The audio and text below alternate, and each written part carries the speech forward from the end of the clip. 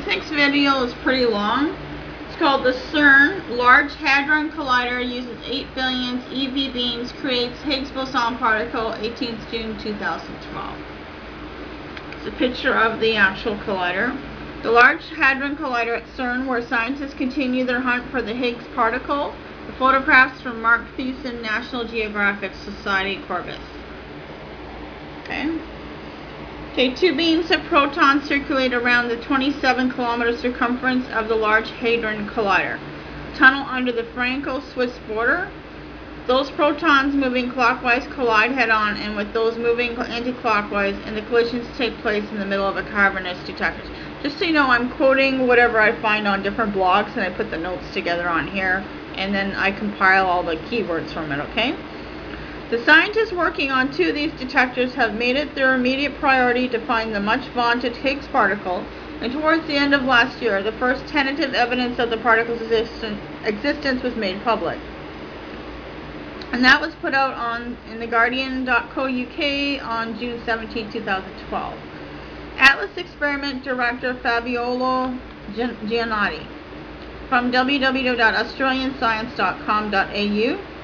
Quote from Wiki: Fabiola Giannotti, Italian pronunciation Fabiola Giannotti, born 1962, is an Italian particle physicist in charge of the Atlas experiment at the Large Hadron Collider, LHC, at CERN in Switzerland, considered the world's biggest scientific experiment. Giannotti holds a PhD in experimental subnuclear physics from the University of Milan, Italy. She joined CERN in 1987, working on various experiments, including the UA2 experiment and ALEPH on the Large Electron-Positron Collider. The precursor to the LHC at CERN, her thesis was on data analysis for the UA2 experiment. Giannotti began working on liquid Argon Calorimetry, I don't know how to say it, at the LHC in 1990, and continued that work for Atlas when the collaboration began in 1992. Giannotti also worked on LEP2 Supersymmetry search between 1996 and 2000. Giannotti is also a member of the Physics Advisory Committee at Fermilab, the particle physics laboratory at Batavia, Illinois. A trained pianist, she has a professional music diploma from the Milan Conservatory. August 17, 2012, 12:19 a.m. My thoughts: the CERN UA2 experiment is liquid Argon Calorimetry, LHC, Atlas, LEP2 Supersymmetry search. All your data needs to be combined with the WOW SETI data videos formulas in lines 17 to 22 as of 16th of August 2012. So I'm going to Google liquid Argon Calorimetry so I can find out what it means. For the electromagnetic calorimeter, I don't know how to say this, in Atlas is chosen a liquid argon sampling calorimeter. Layers of lead, stainless steel, and liquid argon are interspaced. The lead gives the shower development with its short radiation length, and the secondary electrons create ionization in the narrow gaps of liquid argon. An inductive signal from the ionization electrons drifting in the electric field across the gas gap is registered by copper electrodes. So this is what their thing looks like. It's a trigger tower, it says. It's all the things.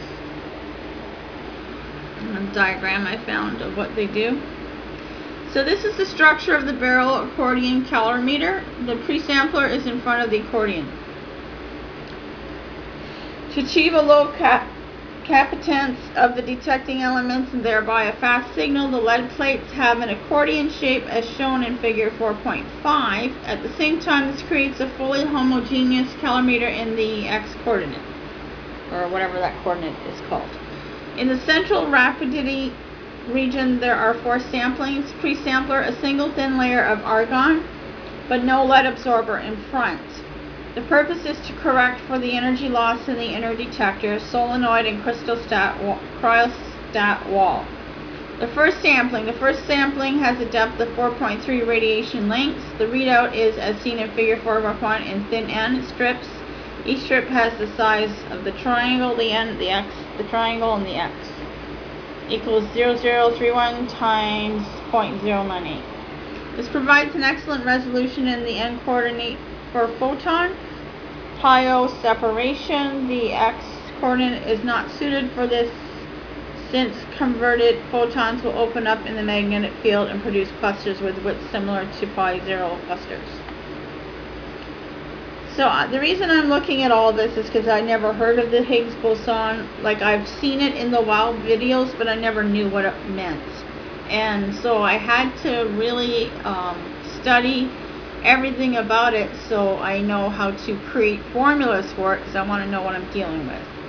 So the second sampling is the majority of the energy is deposited in the 16 radiation lengths of the second sampling.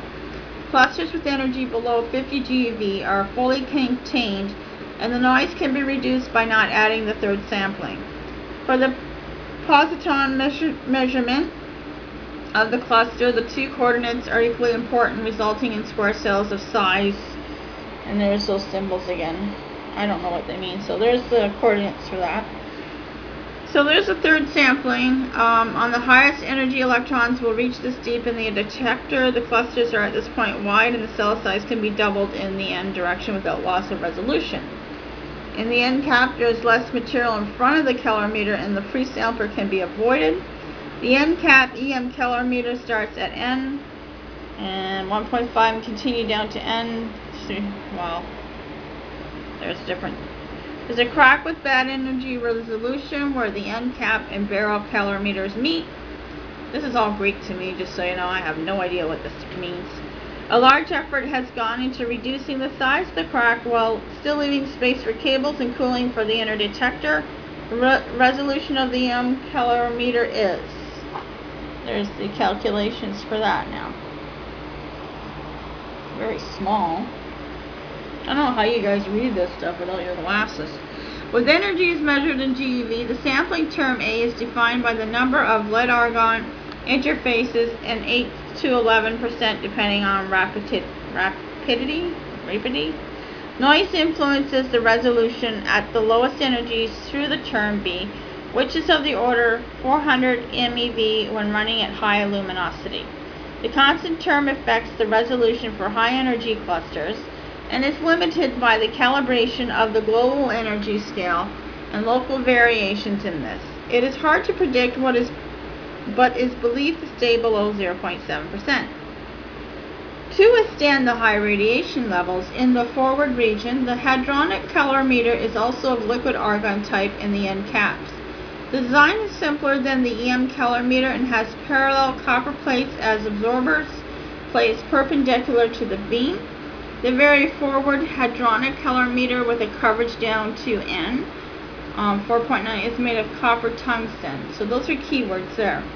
The choice of copper tungsten is necessary to limit the width and depth of the showers from high energy jets close to the beam pipe, and to keep the background level low in the surrounding calorimeters from particles spraying out from the forward region.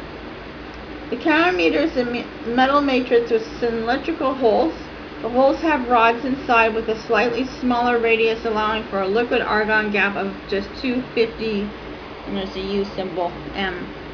The small gap limits the sensitivity to pileup effects, which are large close to the beam pipe, where energetic jets often hit the same area of the calorimeter. And that's from www.hep.lu.se.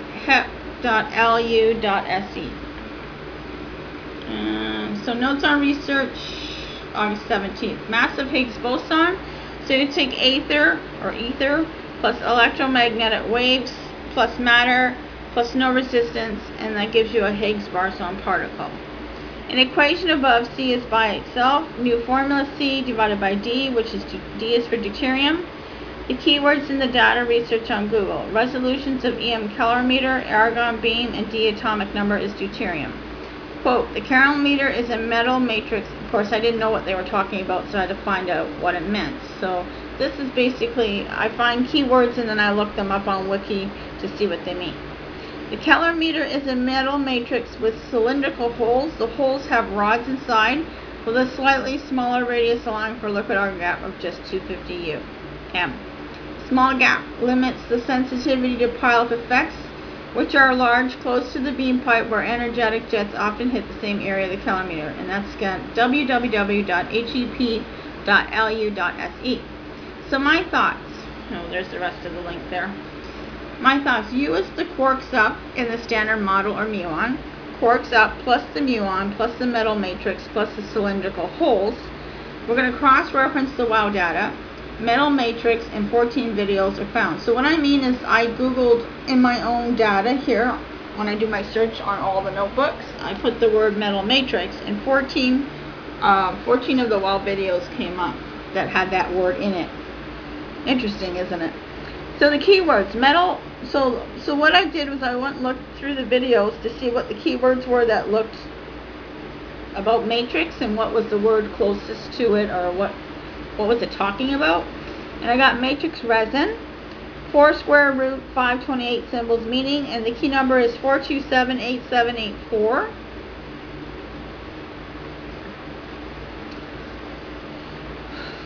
Quote from the data in the WOW video, 4278784 is the patent number for an encapsulated electronic devices encapsulating. Said resin encapsulated electronic devices are amazingly lessened in formation of cracks by thermal stress and have high reliability. My thoughts, is some I can't even read my writing. This is some sort of formula for space for a I see, is this some sort of formula? That's what it was. Never mind. Don't know how to type. Is this some sort of formula for a space travel vehicle, and this is what they use so no cracks happen from thermal stress? So I'm going to Google metal matrix resin, and that's this came up. Supersymmetry. That's the name of it. So from Wiki, it's the quote, a cloth of woven carbon fiber filaments. Now this is interesting because I'm looking at some other data about the WOW video right now, and it's talking about these carbon filaments being used with hydrogen storage. So this is where I saw, I couldn't remember where I saw it, but now I know. So this is a cloth of woven carbon fiber filaments, a common element in composite materials. Composite materials, often shortened to composites or called composition materials, are engineered or naturally occurring materials made from two or more constituent materials with significantly different physical or chemical properties, which remain separate and distinct within the finished structure. And then there was a PDF file that came up. Process for the preparation of fiber reinforced metal matrix composites from James Garfield Robertson. It says a process for the preparation of a fiber reinforced metal matrix composite comprising fibers embedded in a metal, in which the process comprises forming a body with a layer of aligned fibers between at least two layers of metal foil and densifying said layers, wherein the layer of aligned fibers comprises metal particles interposed between individual fibers, the metal particles being compatible with the metal foil.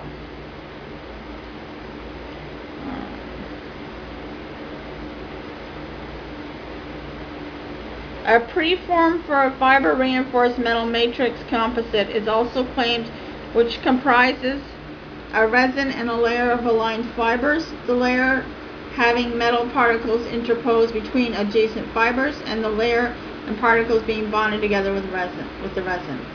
The inventor's name is James Garfield Robertson. Patent number is 5933703 from 1997. Okay.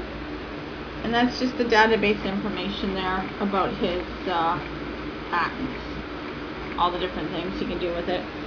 He says, the claims are a preformed body for a fiber reinforced metal matrix composite which comprises a resin and a layer of aligned fibers.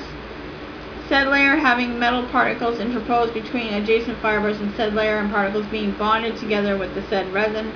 Said layer containing 0.5 to 20 WT% metal particles by weight fibers. More on the website www.google.com and then /patents and then /US 5933703. Okay, so that's the end of that video. There's a lot more videos for the Higgs boson, and I'm just doing some research on it. Thank you for watching.